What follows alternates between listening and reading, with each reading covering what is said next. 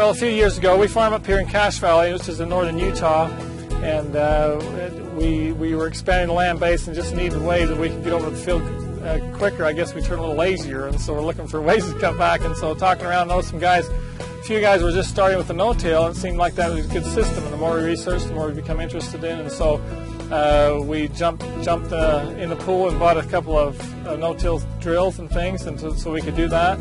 And we have found a little bit of learning curve with that, but the benefits we see with reduced tillage, reduced times over the field, the diesel savings, just the time on our part savings has been very beneficial.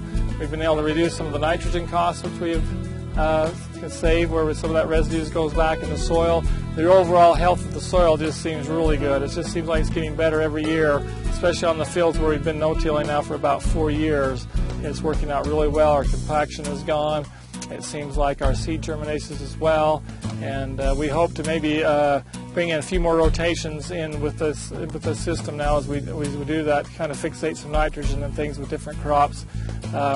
Mostly what we've been in the past is wheat and corn, but we're bringing some flax in and some safflower and some grain sorghum, a little bit of soybeans. So we're trying different crops so we get the rotation down. I think it's going to be really beneficial to us or our family, is keep our farm sustainable for the next generations. We're excited about it.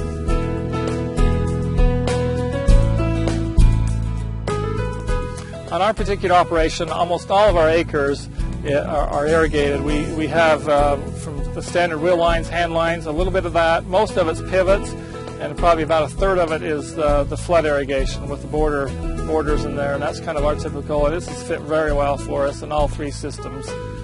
What we've done in the flood irrigated, we've had the borders, they vary anywhere from 60 to 90 feet depending on how long a run it is, and we find that when we harvest the wheat, we sometimes we bail a little bit off, but most of the residue stays there, and then we no-till the cover crops in, flood irrigate that, it all comes back.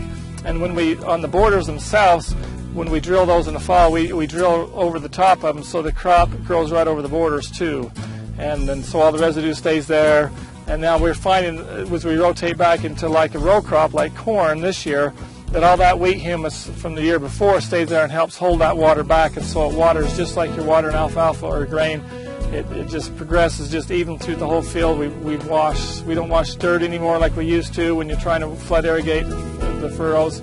And then the labor savings is tremendous. And so we've had some really good success with that. We've had some challenges on placing nitrogen though on those flood fields, so we've got to work through that. And also sometimes the residue, we're going to plan on doing a strip till very late in the fall, like in the first part of November when the cover crops are done growing, and then I think it'll solve those problems for us. We have only done it for a year or two, so we're really new at it, but we've used peas and tillage radishes and just the volunteer wheat is what's common. It's worked out really well. Those old radishes get up like a turnip and really big, and the peas fixate on nitrogen. We're looking at maybe some vetch or something. Before, what we've done last year is as soon as we've harvested the wheat, we went in with our no-till drill and just drilled right through the stubble and then irrigated it up, and that seemed to work really well. What we use to terminate our cover crops in the spring prior to planting is just a broad spectrum herbicide that just takes it all down. It actually works really well. The residue keeps the new weeds from growing. It's quite effective if you manage it right.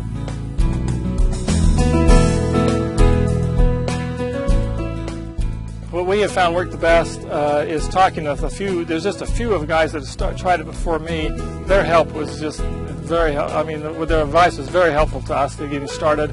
We also took a trip back to the Dakota Lakes Research Farm. That farm's been in no-till now for about 30 years, and some good information there. And then just online, there's a lot of good stuff online that you can just Google and search, and you can tell a lot. Farm magazines will have quite a lot of, Probably the best thing is talk to somebody in your area that's already done it, because every area is a little bit different.